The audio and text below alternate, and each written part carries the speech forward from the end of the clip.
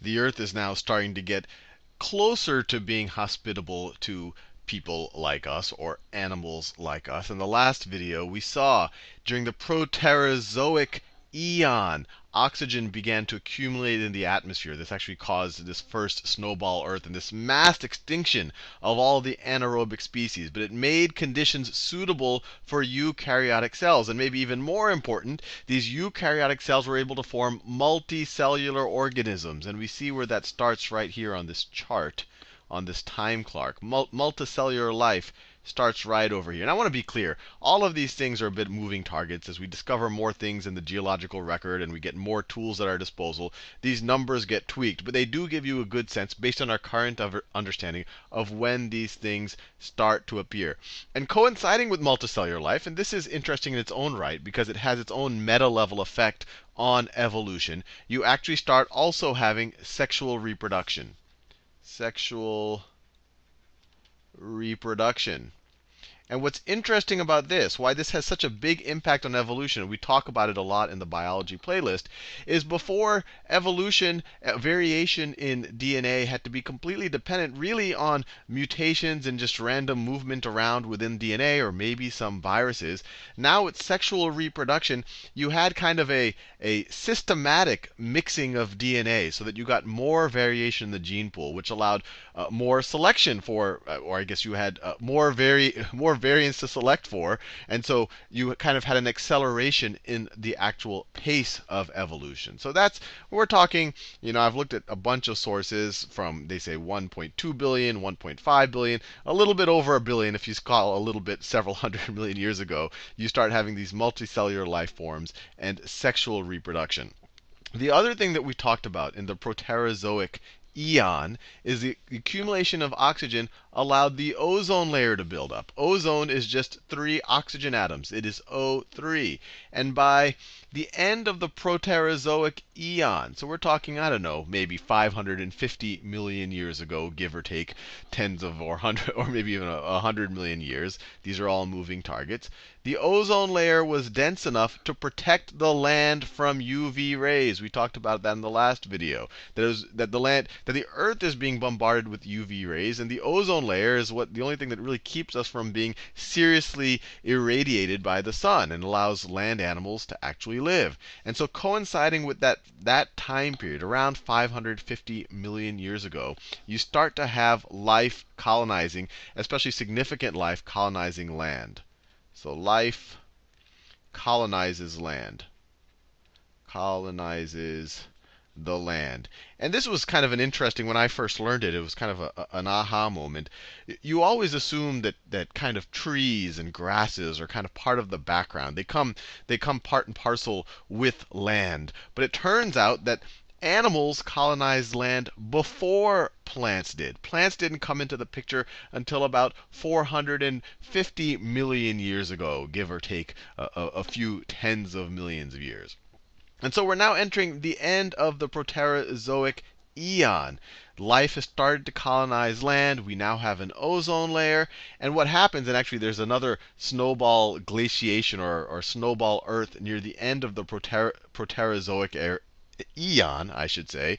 And there's a bunch of theories about why it came about and then why it disappeared. Maybe there were volcanoes, greenhouse gases, who knows. But as we enter the end of that, we start seeing life begin to flourish. And it starts to really flourish as we enter the I always have trouble saying this.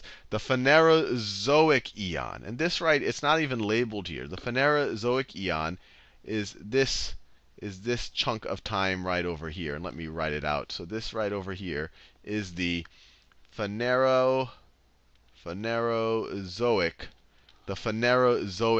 eon. And so this chart, these divisions right here are eons, and then they jump into, instead of doing eons here, they then break into eras. Eras are subsets of eons. They're hundreds of millions of years. So this is the Paleozoic era, the Mesozoic era, and the Cenozoic era. And that's actually our current era.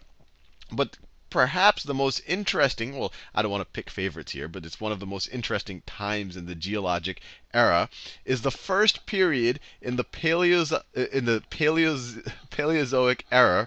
era, which is the first era in the Phanerozoic eon, and that's the Cambrian period. You might have heard of it before, the Cambrian period. That's about this period of time right over here, Cambrian.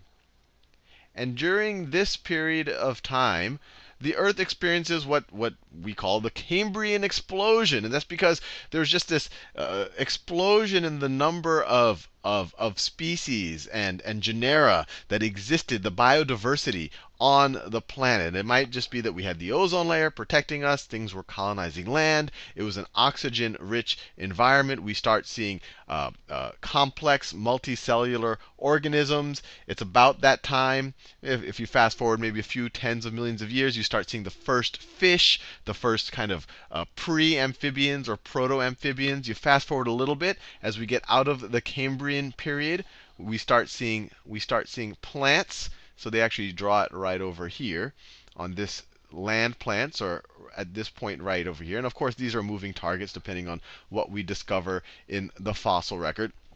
And for me, at least, the big aha moment here is so many of these things that you consider fundamental to what Earth is are relatively recent phenomena. Plants weren't on land until about 450 million years ago. Insects weren't on land, or did not even exist until about 400 million years ago. Reptiles didn't exist until about 300 million years ago. So we're about right over here now. Mammals didn't exist until about 200 million years ago. Birds didn't exist until about 150 million years ago. The whole dinosaur age, which we kind of consider, in our distant past, that's essentially the Mesozoic era right here.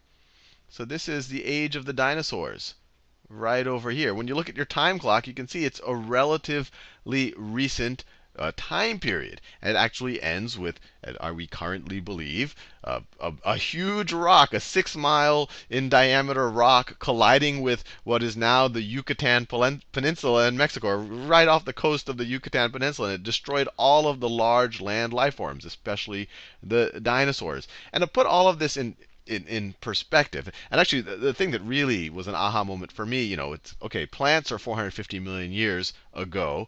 Grass I kind of view as this fundamental thing in nature. But grass has only been around for about, I've seen multiple estimates, 40 to 70 million years. Grass is a relatively new thing on the planet. Flowers have only been around for 130 million years. So there was a time where you had dinosaurs, but you did not have flowers and you did not have grass. And so you fast forward all the way. And so when you look at this scale, it's kind of funny to look at. They say, okay, this is the time period where the dinosaurs showed up.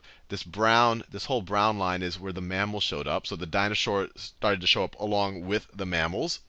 And then, of course, the dinosaurs died out here. Our ancestors, when the giant rock hit the Earth, must have been burrowed in holes and were able to stash some food away, or who knows what, and didn't get fully affected. I'm sure most of the large mammals were destroyed. But what's almost it's humbling, or almost humorous, or almost ridiculous when you look at this chart is they put a little dot, you can't even see it here, a little bar. They say 2 million years ago, the first humans. And even this is being pretty generous when they say first humans. These are really the first pre-humans. The first humans that are the same as us. If you took one of those babies and you brought them up in the suburbs and gave them haircuts and stuff, they would be the same thing as we are. Those didn't exist until 200,000 years ago, give or take. 200,000 to 400,000 years ago, I've seen estimates. So this is actually a very generous a period of time to say first humans. It's actually 200,000 years ago. And just to give you an idea of how new we are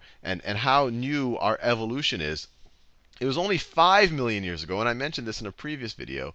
It was only 5 million ago. So this is just to get a sense. This is 0 years. Homo sapien only around for 200,000 years. The Neanderthals, they were cousin species. They weren't our ancestors. Many people think they were. They were cousin species. We come from the same root, although there are now theories that they might have remixed in with Homo sapiens. So maybe some of us have some Neanderthal DNA, and it shouldn't be viewed as an insult. They had big brains. Well, they didn't necessarily have big brains. They had big heads, but that seems to imply a big brain. But who knows? We always tend to portray them as somehow inferior. But, well, I don't want to get into the political correctness of how to portray Neanderthals. But anyway, this is a very small Small period of time. 200. If you go 2 million years, then you get to kind of the pre-human ancestors, and our family tree only diverged from the chimpanzees 5 million years ago. If you draw that on this clock right here, it would barely make, it would be like 2 pixels, or maybe not even 2 pixels, is when we diverged from the chimpanzees. So hopefully that gives you a sense of things. At least for me, it really puts things in perspective.